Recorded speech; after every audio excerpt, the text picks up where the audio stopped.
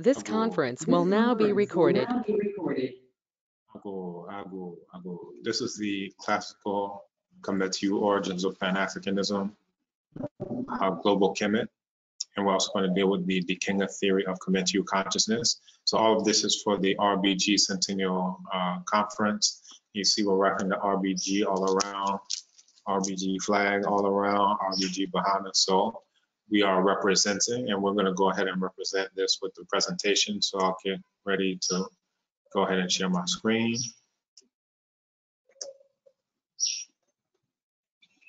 And we have a lot of ground to cover.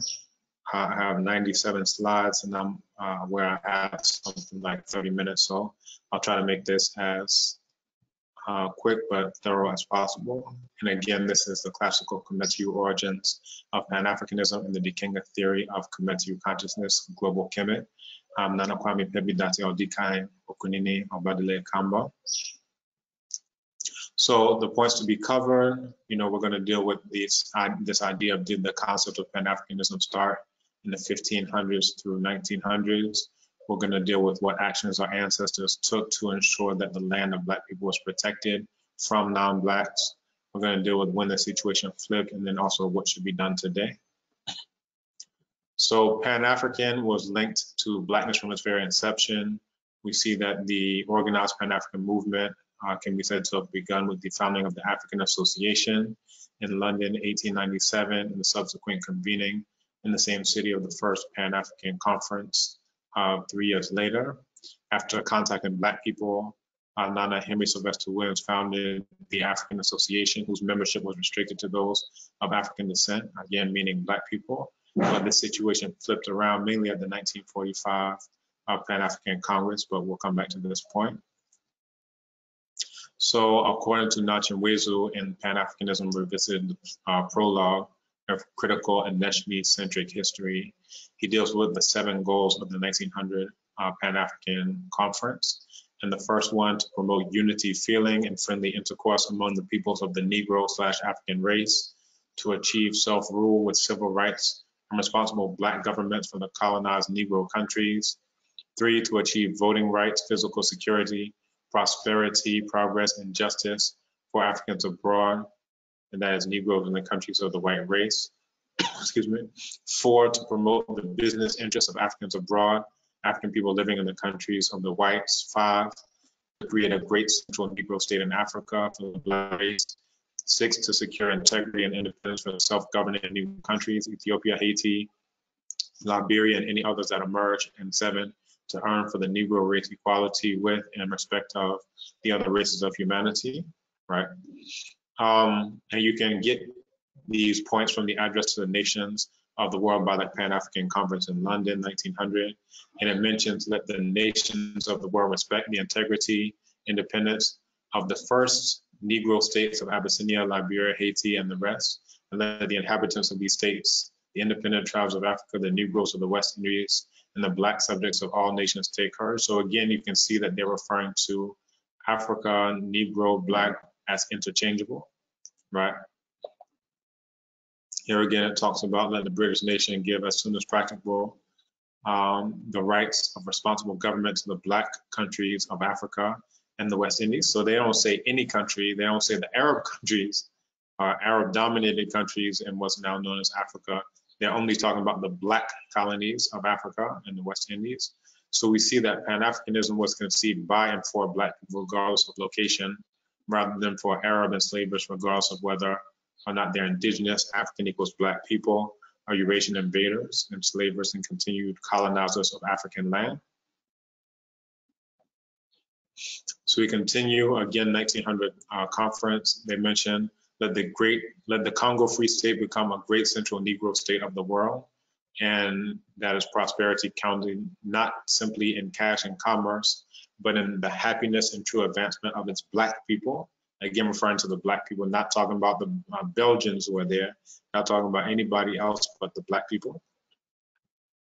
So the null hypothesis is that Pan-Africanism is often regarded as a modern phenomenon and a direct response to colonialism, neocolonialism, and enslavement, neo-enslavement. It's usually associated with the coining of the term Pan-Africanism in English or retroactively applied to those immediately preceding the coinage.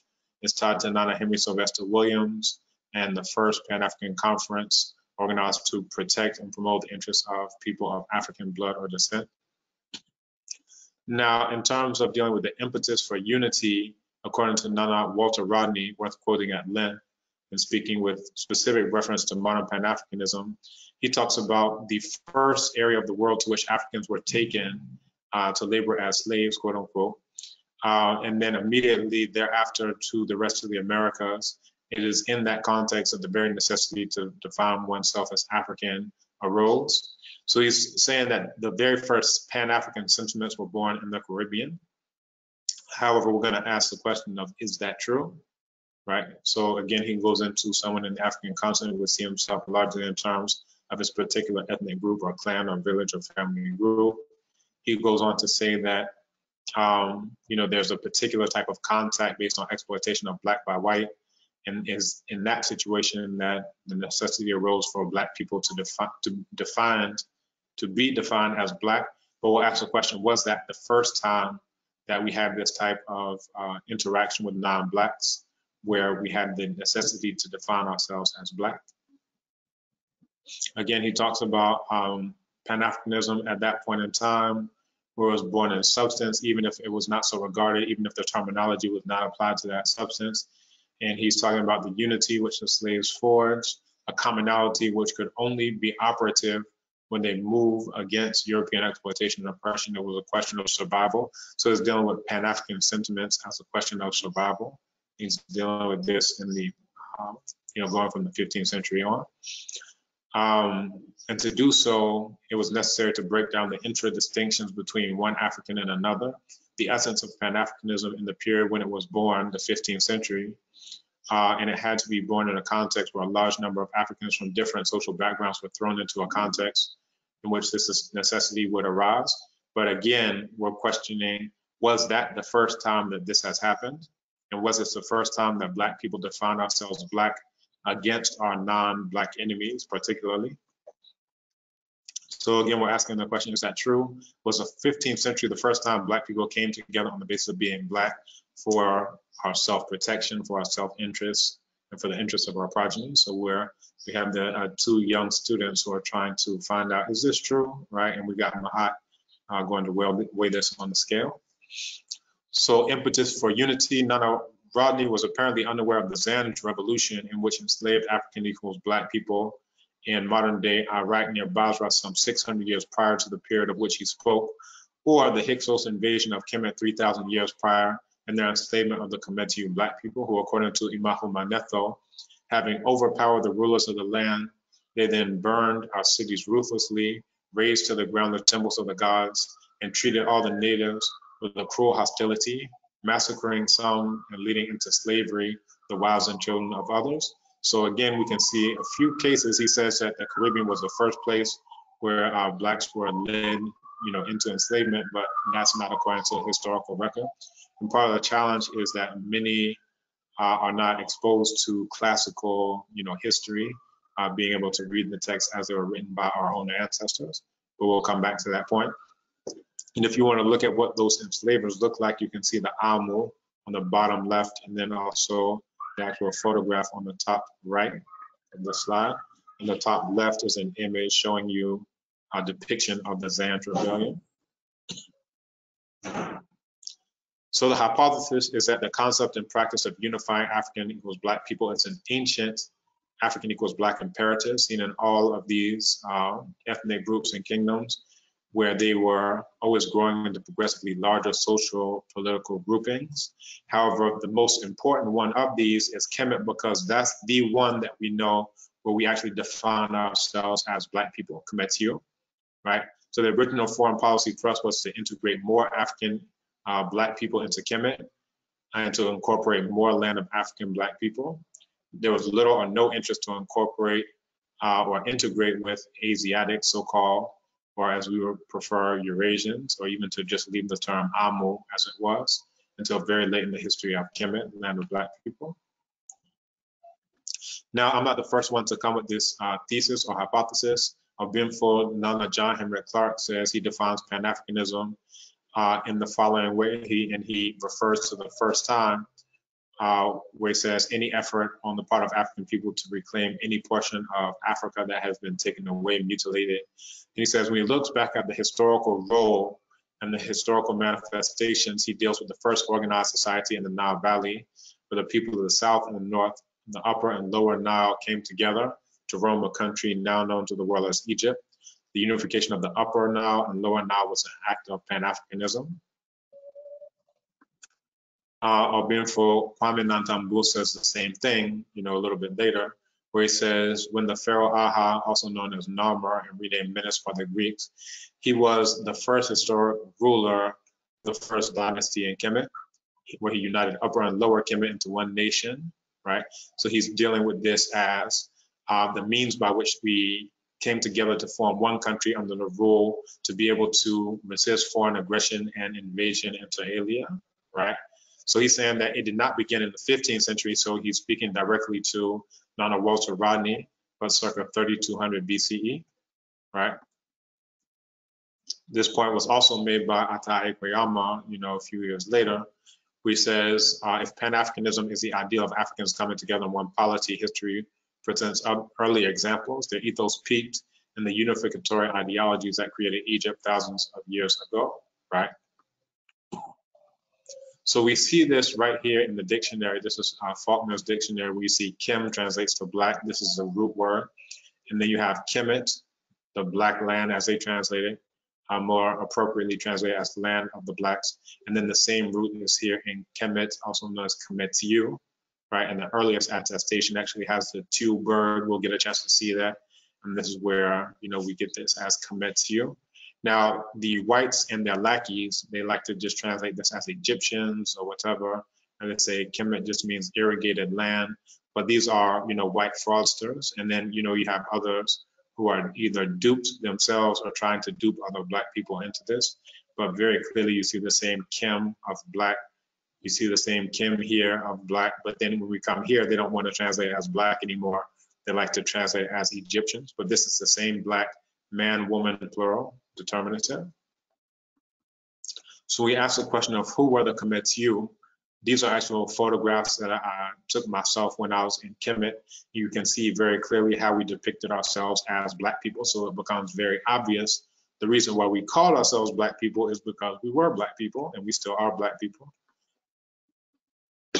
Now, according to Mam Siakhat Jopi says, the Egyptians had only one term to designate themselves, Kemet, the Negroes literally.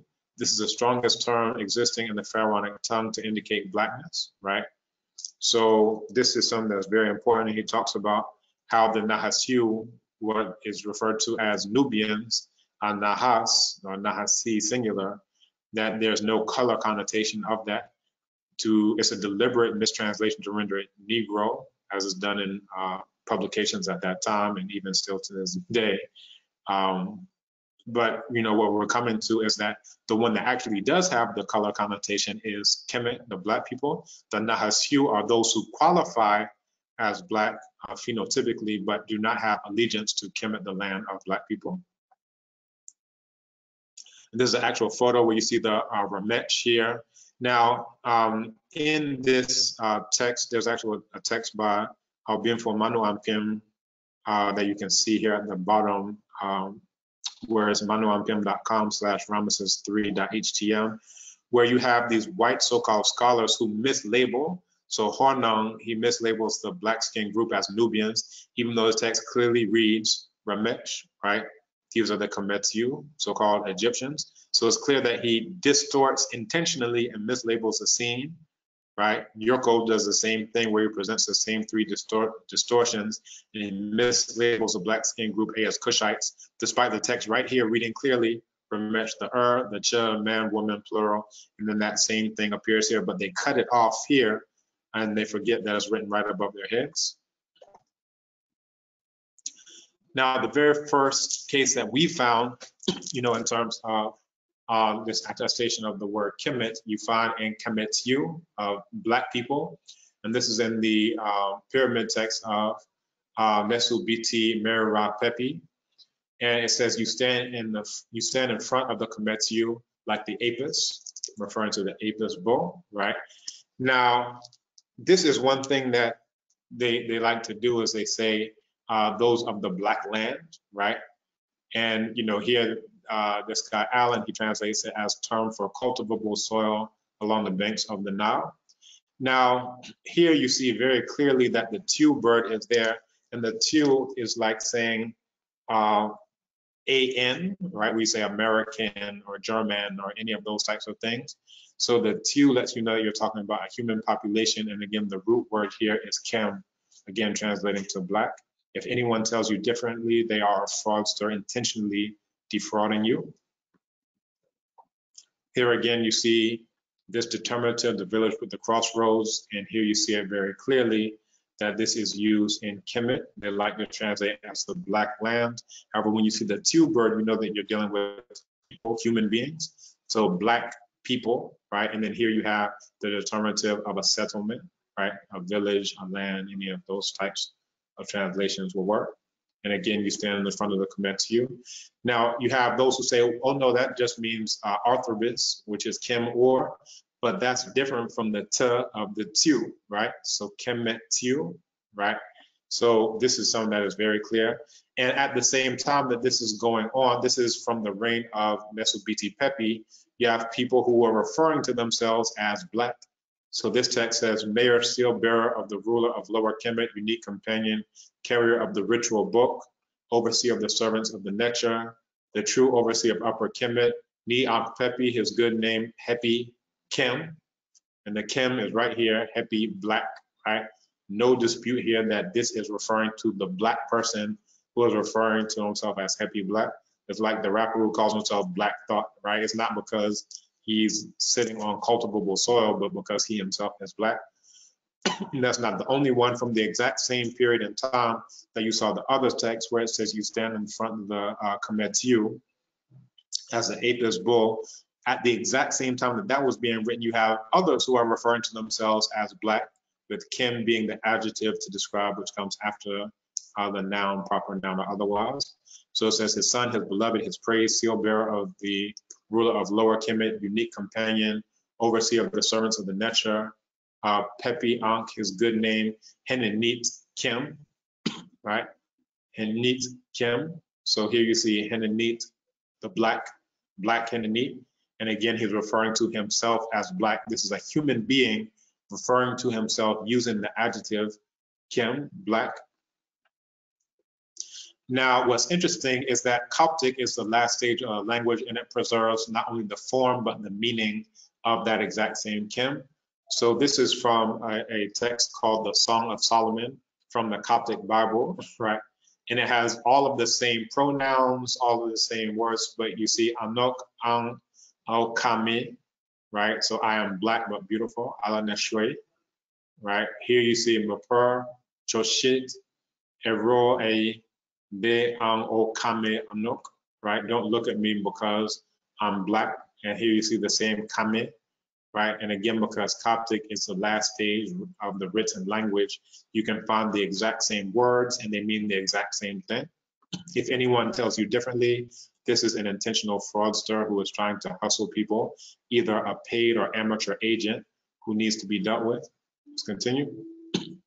So here we see the test involves the acquisition of specimens, and this is Mam Sekhat Joe's melanin test, where he got a few square millimeters of mummified skin, coated them with ethyl benzoate, and then was able to count the melanin gradually to show a level non-existent in white skin races. So he actually went and got their skin to show that these are black people.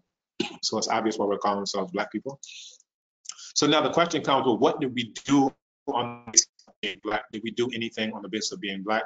And one of the best examples of this Pan-Africanism comes from the autobiography of Imahu Weni from Abju in the 6th dynasty, where he brings together all types of black people in order to take military action against the non-blacks, the Amu. So we'll go through the translation here. For those who can read Meta Necha, you can read the Meta Necha, but here you see the Amu, which is a term we're translating as Eurasians.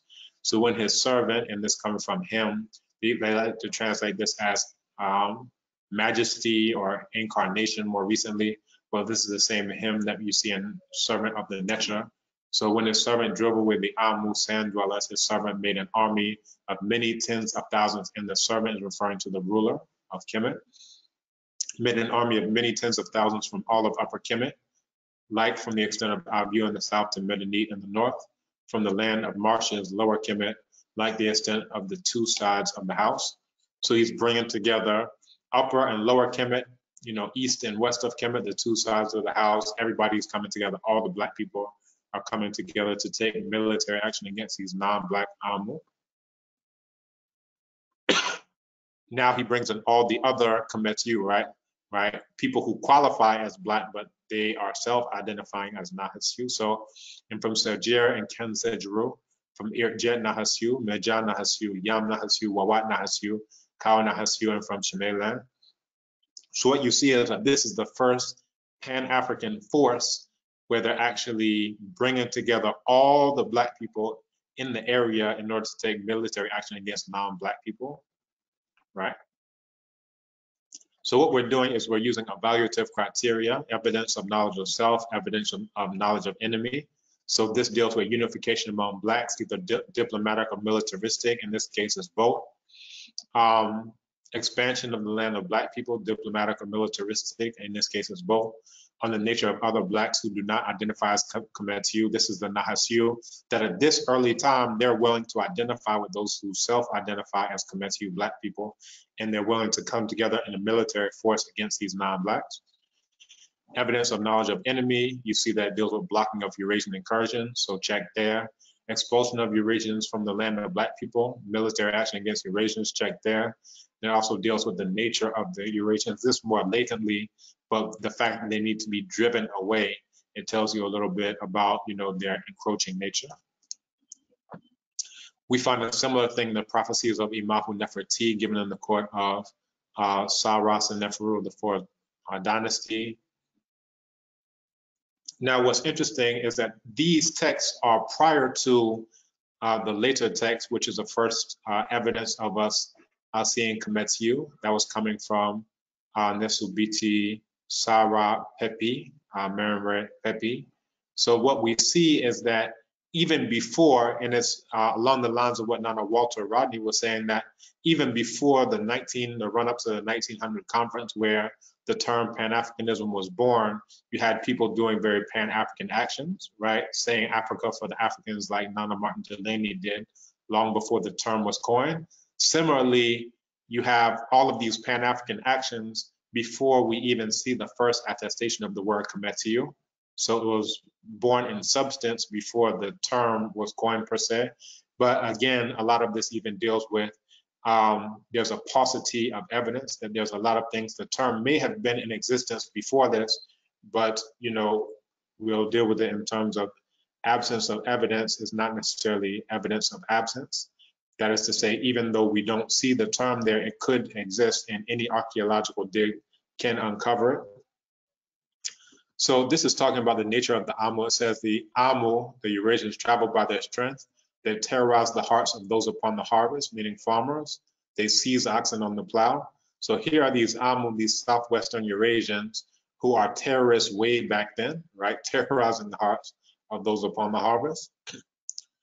And it deals with them metaphorically. It refers to them like a strange bird. It says a strange bird will breed in the Delta Marsh, having made its nest beside the people. The people having let it approach due to apathy or indifference.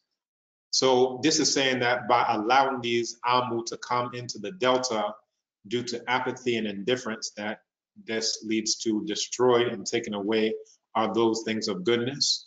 All goodness has been expelled. The land is cast down due to misfortune because of those feeders, Eurasians who roam the land, right? So these are the Setiu, the Amu, they've come in and they are bringing destruction, death and destruction, rape and ravishing, pillage and plunder to the land of black people. Enemies have appeared in the east. Eurasians, the Amu, and again you see the original term, have come down into Kemet. And again, Kemet is the land of black people. So we're lamenting that these Amu come into Kemet. Now, one interesting thing is that Kemet has a connotation of blackness, black, you know, land of black people, right, or the black nation. However, Amu does not have a connotation of whiteness. Here you just have Am, which is a throw stick, letting you know that they are foreigners. So whereas we're organizing on the basis of being black, we're not referring to them, and they themselves are not organizing on the basis of being white. We're just referring to them on the basis of their foreignness, that they're foreign to the land of black people, which they still are. But it deals with the resolution of this problem. So it says, this Nesut will come from the south, Ameni, true of voice his name, son of this woman of Taseti, child of the interior of Nechen. He will take the white crown, he will wear the red crown, he will join the two mighty ones. Eurasians, and again you see the Amu here referring to those who are on that landmass now known as Eurasia. So Eurasians will fall to his sword, Libyans to his flame. This is Chimhu. And what's interesting is that before the whitening of Ta Chimhu, they were counted among the black allies.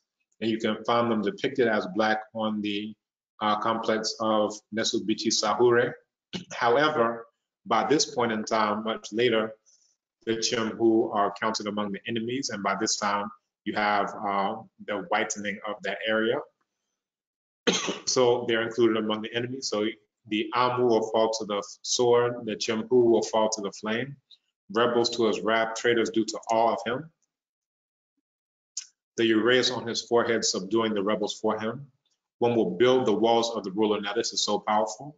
One will build the walls of the ruler, life, prosperity, health, to bar Eurasians from entering Kemet. So we're keeping these non-blacks, these foreigners, out of the land of black people. So we're even building walls to prevent them from coming into the land of black people. Now, if this isn't Pan-Africanism, then there's nothing that's been done since the coining of the term before or after that is Pan-Africanism. This is truly protecting the land of black people coming together on the basis of being black for our survival against common non-black enemies. And it says, they shall, and again it's referring to the Amu, these Eurasians, they shall beg water as beggars to allow their cattle to drink. Then Ma'at will return to her seat while Isfet is driven away, right? So these people in modern times, they say Ma'at is like, you know, holding hands, singing Kumbaya, turn the other cheek. But Ma'at is not anything about that. When you read the primary text, Ma'at will only be able to return to her seat after these ones have fallen to the sword, those ones have fallen to the flame, and, you know, they are driven out as the very incarnation of Isfet. Isfet being, you know, wrongdoing, falsehood, all of these types of connotations. So here, you know, I want you to check it yourself. This deals with unification among blacks, right? In the sense of, you know, Amani is going to come and drive out these Eurasians militaristically, expansion of the land of black people. But basically what I want you to do, and this is your assignment, is to look at these different criteria and see, does this text qualify as Pan-Africanism? Does it deal with evidence of knowledge of self, right? In the Black survival thrust, does it deal with evidence of knowledge of enemy and preventing the enemies of black people from destroying black people? If so, then we will say that this is truly a Pan-African text, but I'll leave this to you in order to evaluate. We find similar sentiments in Imahu Sanhat's text, where again it has the idea of bringing other Africans equals blacks into the empire by gaining their allegiance through force or diplomacy while maintaining a focus on repelling the Amu, the Eurasians, right?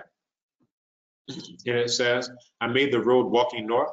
I reached the walls of the ruler created to repel Eurasians and crush sand-faring Bedouins, right?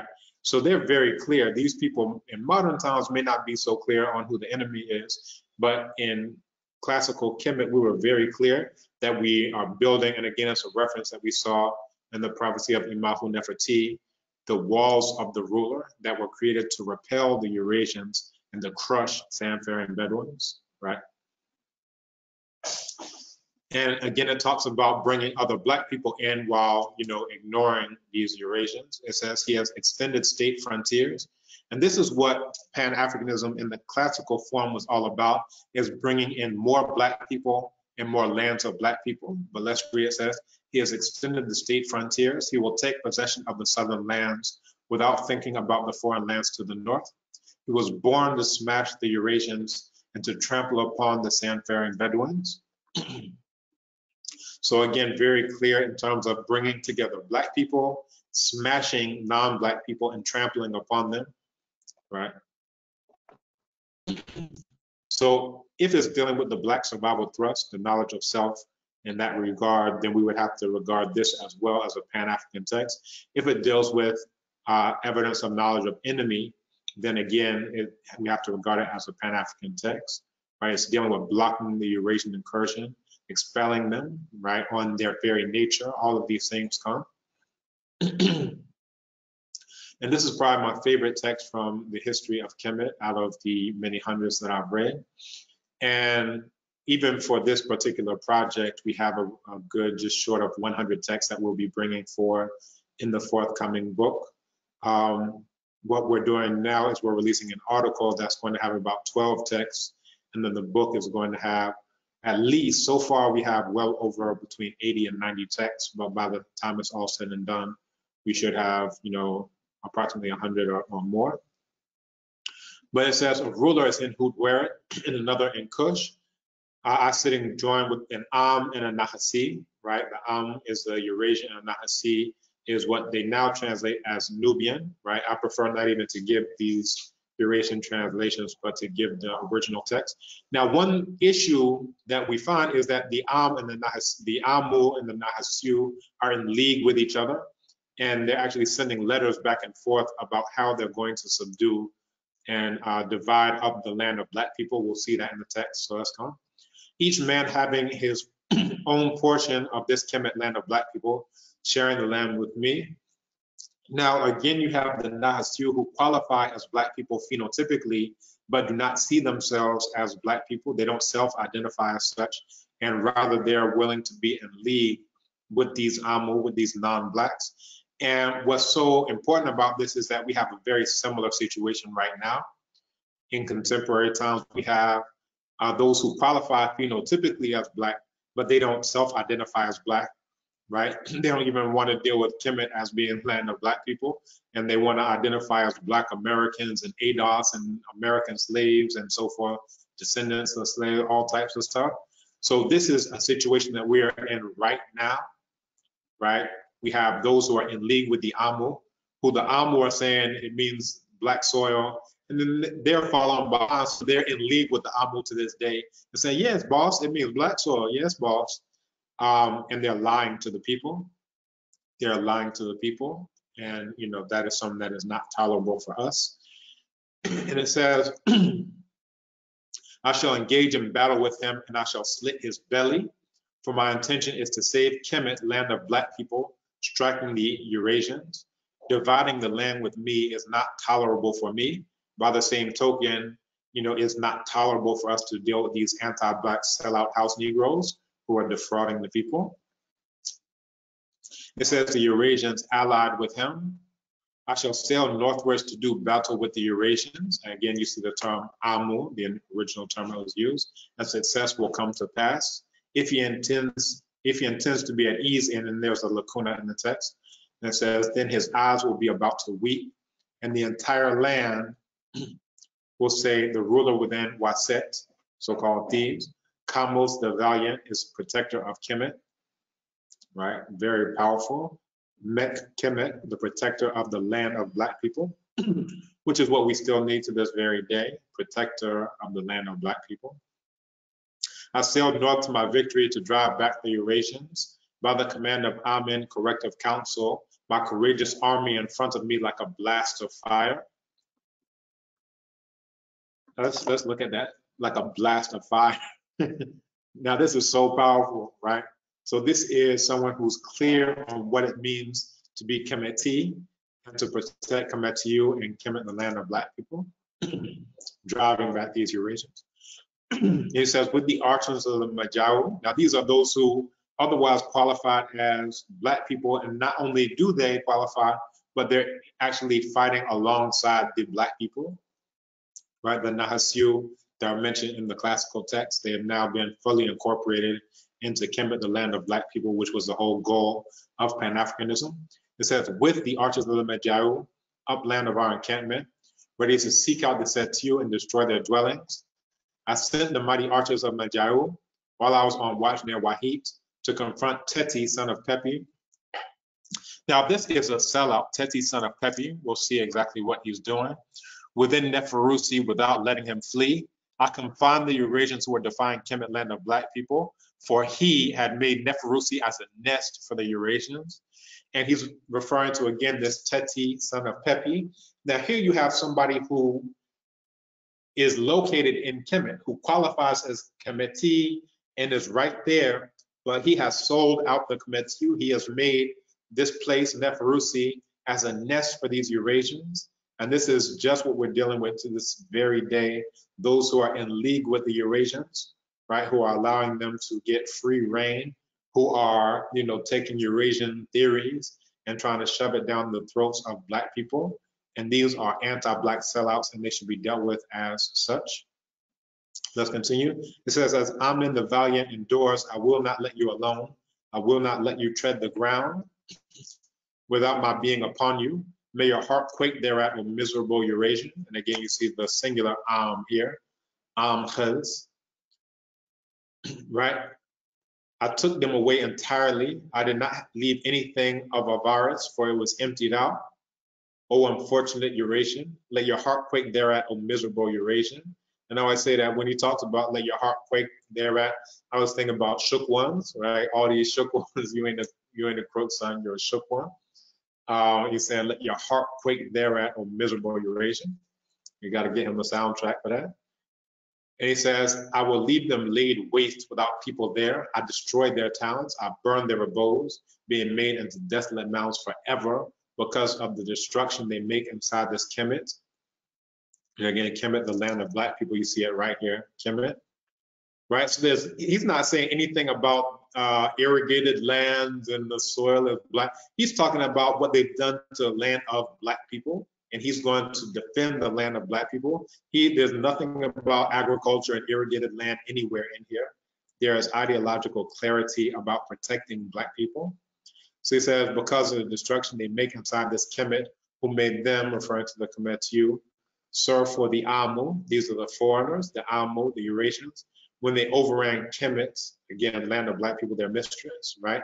So those who want to make this an agricultural thing are liars. They are fraudsters, and they should be dealt with as liars, intentional liars and fraudsters, because none of the primary texts are dealing with it as, oh, we're just trying to till the soil. We're referring to the soil as black right now. So, these are not people to be respected. These are wretches with broken hearts, these cowards. But again, the reason why we deal with this as a Pan-African text is because it's dealing with unification among blacks, diplomatic and military, expansion of the land of black people. It deals with the nature of other blacks who do not identify as Kemetu. On this side, is dealing with those, the Majau, but then it's also dealing with somebody who's located in Kemet, that's Teti, son of Pepi, who was sold out to black people. So what's powerful about this, these two stela of Sarah Kamos, is it gives us our entire social theory.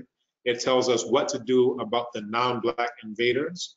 It tells us what to do about internal sellouts. Then it also tells us what to do about those who are in league with these Amu, right? As I mentioned that the Amu and the Nahasiu were writing letters, love letters back and forth about we're gonna divide up the towns. And however, fortunately, that letter was intercepted, and what the big plans that the Amu had did not come to pass. We also get a general view of the Amu as seen in the passage from the instruction to Sarah Mary Carre. And it says, but this should be said to the archer, yo, the wretched Eurasian. He is miserable because of the place he's in, troubles of water, difficulties of wood. Paths are many and painful because of mountains. He does not dwell in one place. Food propels his legs. Occupied by want, goes around the desert on his 2 feet. He fights since the time of Heru, not conquering nor being conquered. He does not announce a day of combat, like a thief driven out of a community. Now he's dealing with them being so wretched because of the place that they are in. And this is very similar to Mom Joke, what we now refer to as the two cradle theory, where he's dealing with the environmental impact in terms of their aggressive nature, in terms of their behavior. But we can deal with this, as well. It says, when the archers were a sealed wall, I made Lower Kemet attack them. I captured their inhabitants. I seized their cattle until the Eurasians, and again you see the Amu, aboard the land of black people. Do not concern yourself with him. The Eurasian is a crocodile on its shore. It snatches from a lonely road it cannot seize from a populous town. And again, this is a Pan-African text because it deals with the black survival thrust and fighting against the enemies who are against our very survival. So we come here to the Dikenga theory of Kemetu consciousness. What we find is that, you know, Nana Walter Rodney said that this Kemetu consciousness was born where we were in a context against these, you know, oppressive exploiters. And he said that the first time that happened was the 15th century. Now, I'll just say that he probably was not aware of times that happened prior to that. But what we do find is that that crucible, that context where we have non-black enemies, that just like in contemporary times or more recent historical times, that, you know, we found other times where we were in a very similar type of situation, where we have non-blacks who are threatening our survival. So we come together on the basis of being black. And we do this every single time that we're surrounded by non-blacks. It happened in Haiti, right? It happened in Palmares in Brazil, right? It happened, you know, in the South, in San Miguel de Guadalupe, right? This is 1526, the very first uprising on what would become United States soil, right? And we're able to rise up and defeat our non-black enemies, right? No matter where we came from, we say, you know what, we're gonna come together on the basis of being black and to defeat our non-black enemies. Same thing happened in Jamaica, right? Nana Samuel Sharp, right? Nana Paul Bokel saying cleave to the black. We see this time, you know, in Iraq, right? The Zanj Rebellion. Anytime we can see it in Bougainville, what's referred to as Mekamui, right? Here you have black people coming together on the basis of being black against non-black enemies.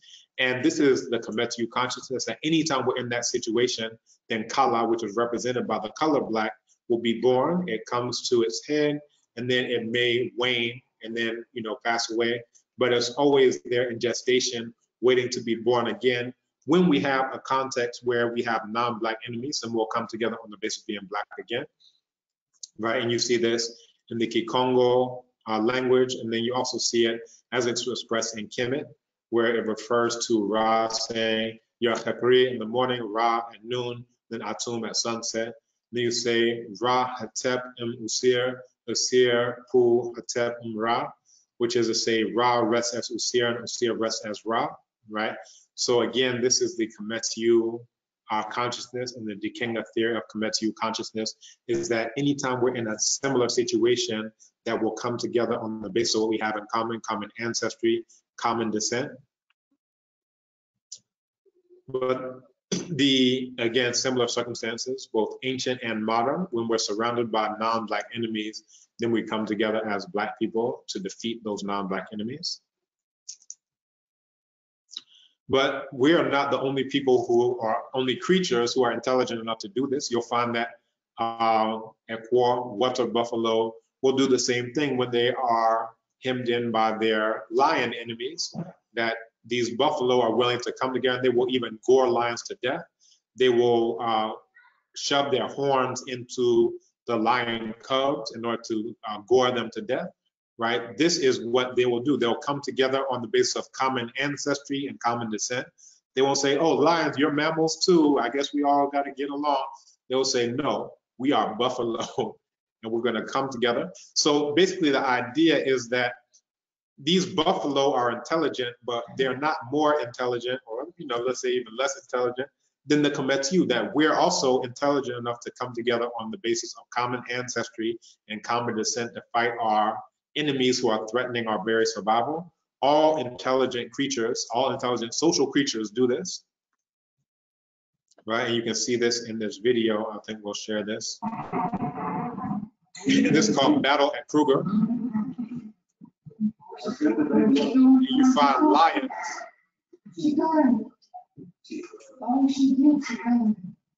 who are attacking this young buffalo. However, the buffalo are intelligent enough to come together on the basis of being buffalo to fight their non-buffalo enemies. This is the analogous situation to what Black people have done in the past and throughout our entire history to fight against our non-Black enemies. I think we'll speed this up. Now you see a crocodile is in it. That's trying to fight the lions in order to take that buffalo. But the lions won. Or so it seems, until the buffalo come in force to fight their non-buffalo enemies. Right, and those buffalo are Black. As we used to refer to ourselves, Ka-Nat, the strong bull.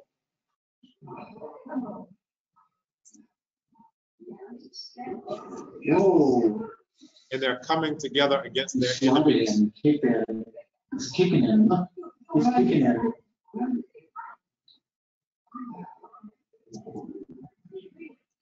Now, are you telling me buffalo are smarter than Black people? No. And they're going to drive off all of these lions. They're going to drive off all of these lions and save one of their own. And amazingly, yes, that calf is still alive. For standing up. And this is what is accomplished when we come together on the basis of common ancestry and common descent, that we're all Black people. All intelligent social creatures come together on the basis of what they have in common to defeat our enemies who are threatening our survival.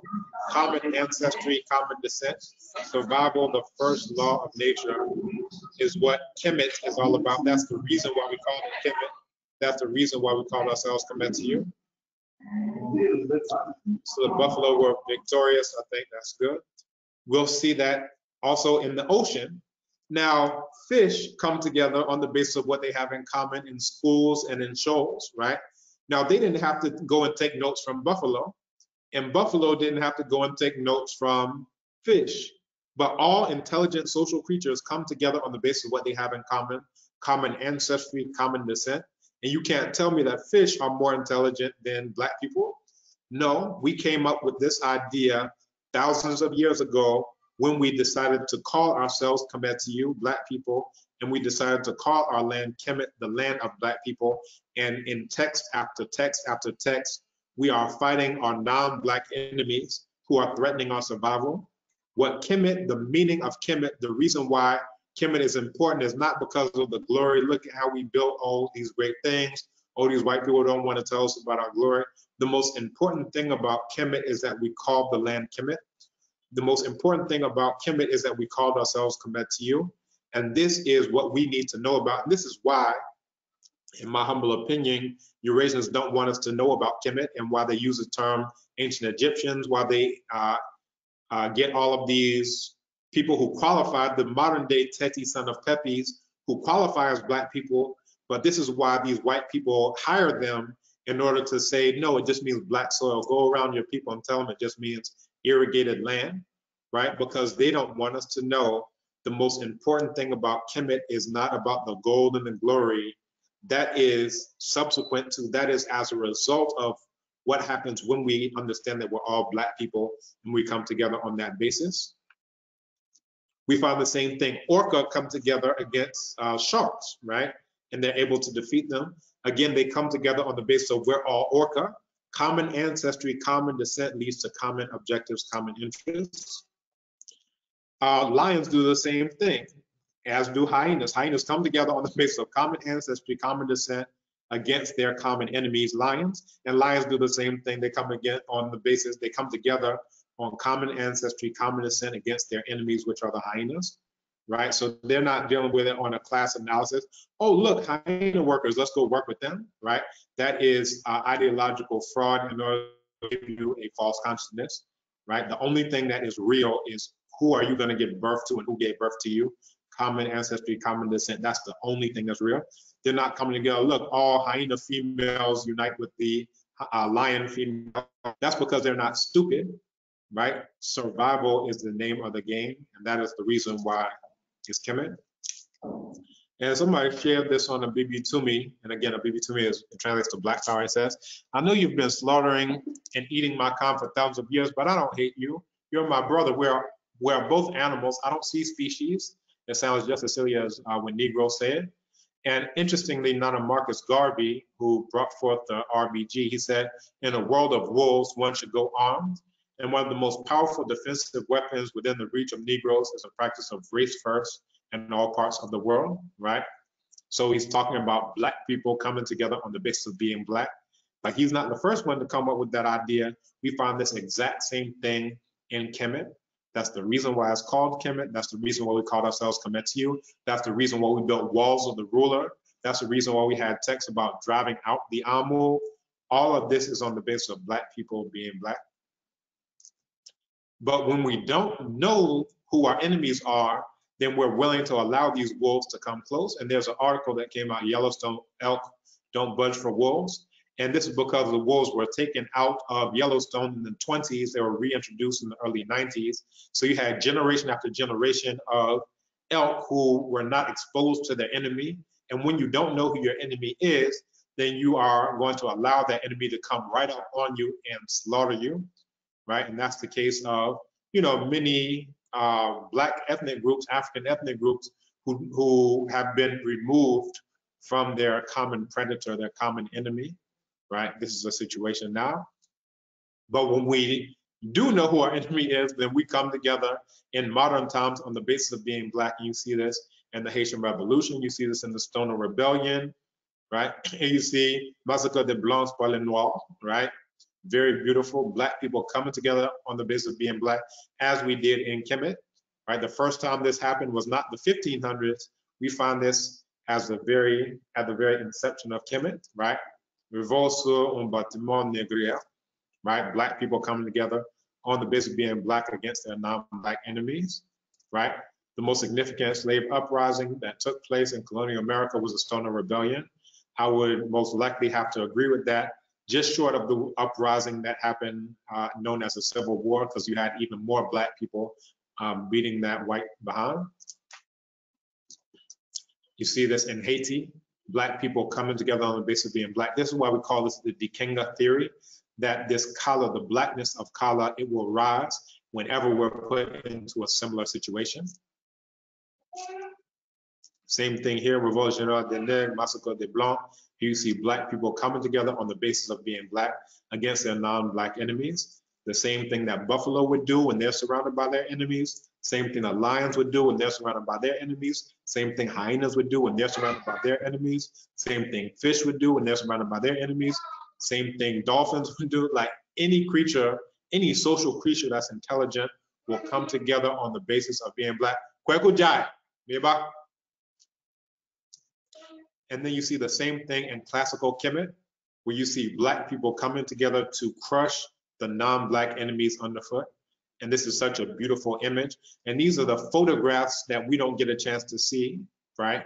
That aren't really shown to us. What we get is Prince of Egypt, we get the mummy, we get these sellout house Negroes who say, no, it doesn't mean Black. You know, Kemet just means soil. What in the world does this have to do with the soil being Black? This has everything to do with us self-identifying as Black people to drive out our non-Black enemies. Now, again, when we talk about this Dikenga theory of Kemetiu consciousness, that this same consciousness rose again in the person of Nana Chancellor Williams, right?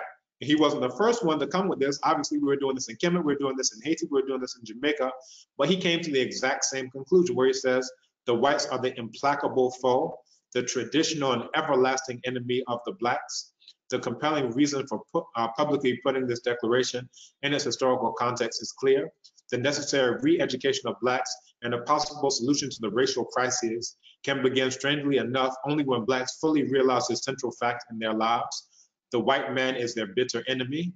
For this is not the ranting of wild-eyed militancy, but the calm and unmistakable verdict of several thousand years of documented history. So we're bringing this up to the point of Dikenga theory. Here you have all types of people in the civil rights movement who don't know this, but guess what? We're in a similar situation. Kala comes, this Dikenga rises again of saying, look, we're all black people, let's come together on this of being black against our non-black enemies. That rose again in Nana Chancellor-Williams. This rose again in Nana Malcolm X, where he says, we have a common enemy, we have this in common, we have a common oppressor, a common exploiter, and a common discriminator. But once we all realize that we have this common enemy, then we unite on the basis of what we have in common. And what we have foremost in common is that enemy, the white man. He's an enemy to all of us. I know some of you think that some of them are enemies. Time will tell.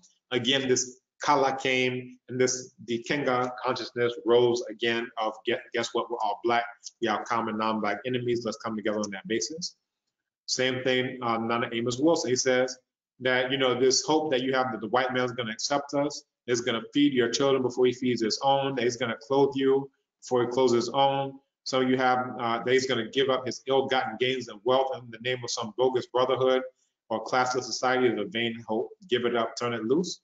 That again, he's saying that these whites are coming together on the basis of what they have in common. They're, you know, all quote unquote whites. They're all Amu, right? The racial relatives, the racial kinfolk of the Amu, and they're coming together on the basis of what they have in common. It's up to us to do the same. Nana David Walker told us that it is no more harm for you to kill a man who is trying to kill you than for you to take a drink of water when thirsty, right? So he's saying that us as black people, and he says this is an appeal to the colored citizens of the world as we refer to ourselves, and he's talking about coming together on the basis of what we have in common.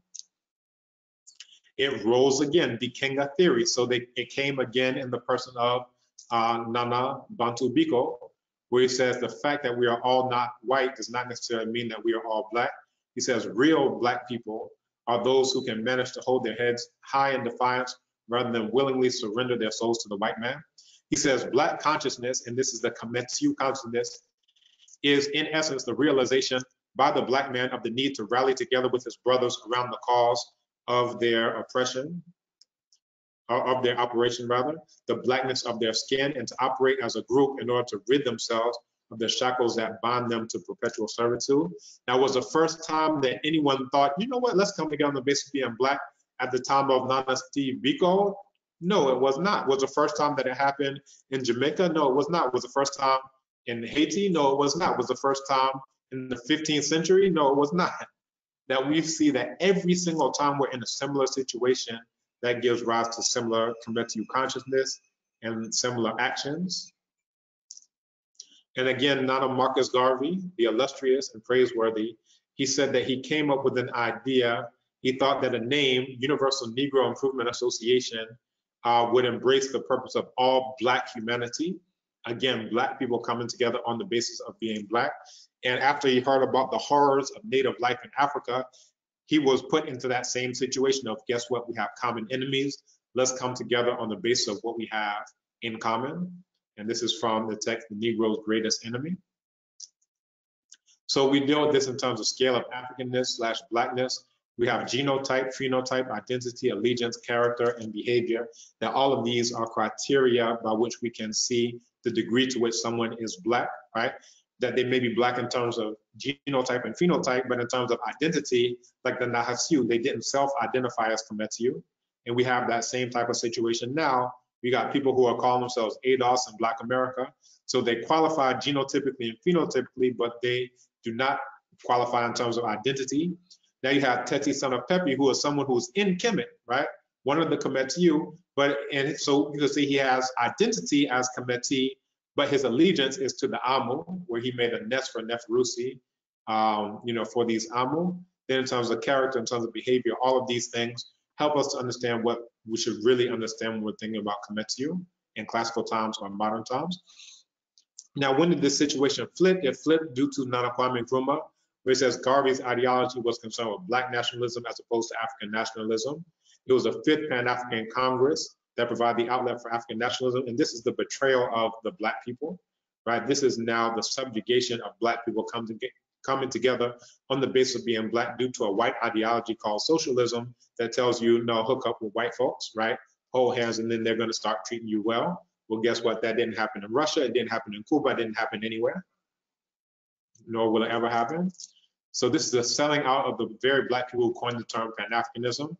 And according to the text, it says Pan-Africanism has had its share of counterfeit adherents. For instance, it will be inferable that Nkrumah infringed on Pan-Africanism not only in his marriage to an Arab woman, but also in his insistence that the futuristic, massive, and powerful African nation would include the Arabs among its citizenry. Nkrumah even dropped the term Pan-Africanism and replaced it with the Russian-style nomenclature, all African, to indicate he was starting a new tradition. And he himself said, I do not mean a big brotherhood based upon a criterion of color. So he's getting rid of Black people coming together on the basis of being Black in order to hold hands with workers and whoever happens to be on the African continent, even if they are our very first colonizers, enslavers, and imperialists, the Arabs. He's willing to marry one of them. So again, we see Nana Du Bois's advice to Nana Nkrumah. He says, Ghana must, on the contrary, be the representative of Africa, and not only that, but of Black Africa below the Sahara Desert.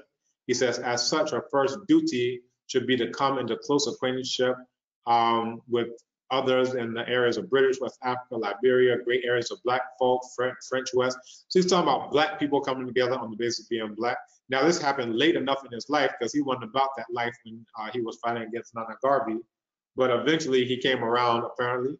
So he says all the former barriers of language, culture, religion, and political control should bow before the essential unity of race and descent, the common suffering of slavery and the slave trade, and the modern color bar. And Ghana should lead a movement of Black men for Pan-Africanism, including periodic conferences and personal contacts of Black men from the Sahara to the Indian Ocean.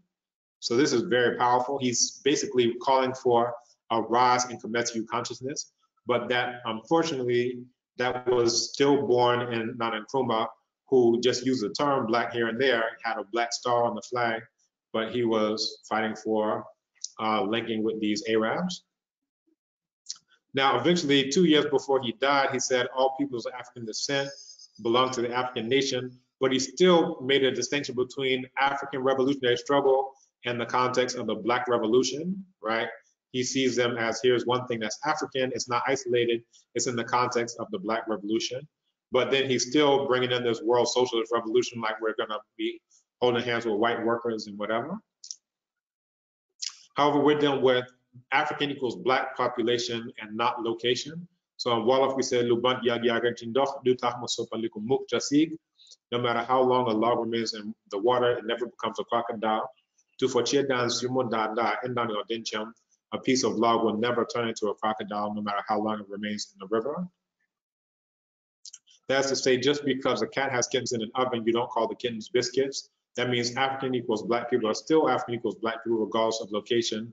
Meanwhile, pale white Arab and invaders, colonizers, and enslavers are still the same regardless of location, even if they're located on the African continent. So whereas they have the Arab League, our way forward is that we need to have an African equals Black League, and we shouldn't call it that. We should call it Kemet, land of Black people, and we should call ourselves Kemetiu. And we should jettison even using the term African, because there's no part of that word that lets us know that this land is for Black people. And as long as we hold on to it, we are going to be subjected to anyone who happens to be on the continent who says, oh, well, I'm on the African continent, so I'm African. I'm North African, I'm South African, I'm this African, I'm that African.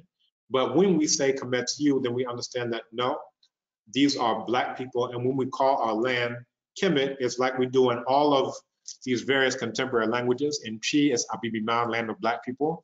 And Yoruba is Iladulawa, land of Black people. In Bamanakan, it's Farafina, land of Black people. And Wolof is Reunit Kunyo, land of Black people. In Igbo, it's Ala and Dicioji, which is the land of Black people. In Kikongo, it's Nsia Bandombe, land of Black people. So in any time we conceive of this from classical times up to now, this land is the land of Black people. But as long as we refer to it as Africa, this comes into the English language through Provincia Africa Proconsularis around 146 BCE at the time of the defeat of Hatada in the end of the Third Punic Wars. So what happens is Senetoke, also known as Pars Pro Toto, is this little thin strip of land. We're referring to the entire continent on the basis of what the Romans called their little thin strip of conquered land. So as long as we refer to our continent in the same terms as a conquered territory of Rome, we shouldn't be surprised when we're behaving like a conquered territory of Rome. But when we refer to it as Kemet, that gives us our social theory. for the Black survival thrust of this is the land by Black people and for Black people. Kemet in Kemetiu, right? Hanu her Hasut, that is to say, Kemet for the Black people, those at home in the interior and those on the foreign lands on the Hasut. And that needs to be our rallying cry and our rallying call into perpetuity. So in conclusion, Madame Waseyashe, Auniche, Matondo Mamingi, Dwa Santinisana, Morakoze, Jerengenjef, Siabonga Kapulu, Amaseganalu, Imela, Birepo, Anjarama, Morakoze Tiane, Oe Difoni, Mini, Kelebo Hakudu, Nye Waladon. Appreciate y'all.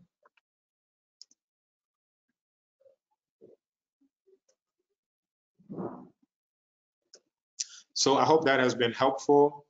This has been my presentation on the classical Kemetiu origins of Pan-Africanism. And this is really our rallying cry and our rallying call to throw away, the words of these cave beasts who say, no, it's just irrigated soil and whatever, and just listen to the words of our ancestors.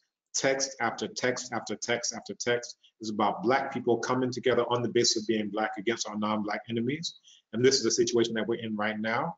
We're in a situation similar to Lamentations of Imahu Ipuwer, where Ma'at has been subjugated. Isfet is all over the world. However, Kemet is also global, right? So we have Black people throughout the world. So we need to link together as Kemet, global Kemet, and we need to come together as Kemetiu, Black people on the basis of being Black, to defeat our non-Black enemies, as has happened time and time again throughout history, and as will happen in the future. Madame Wasi, appreciate y'all.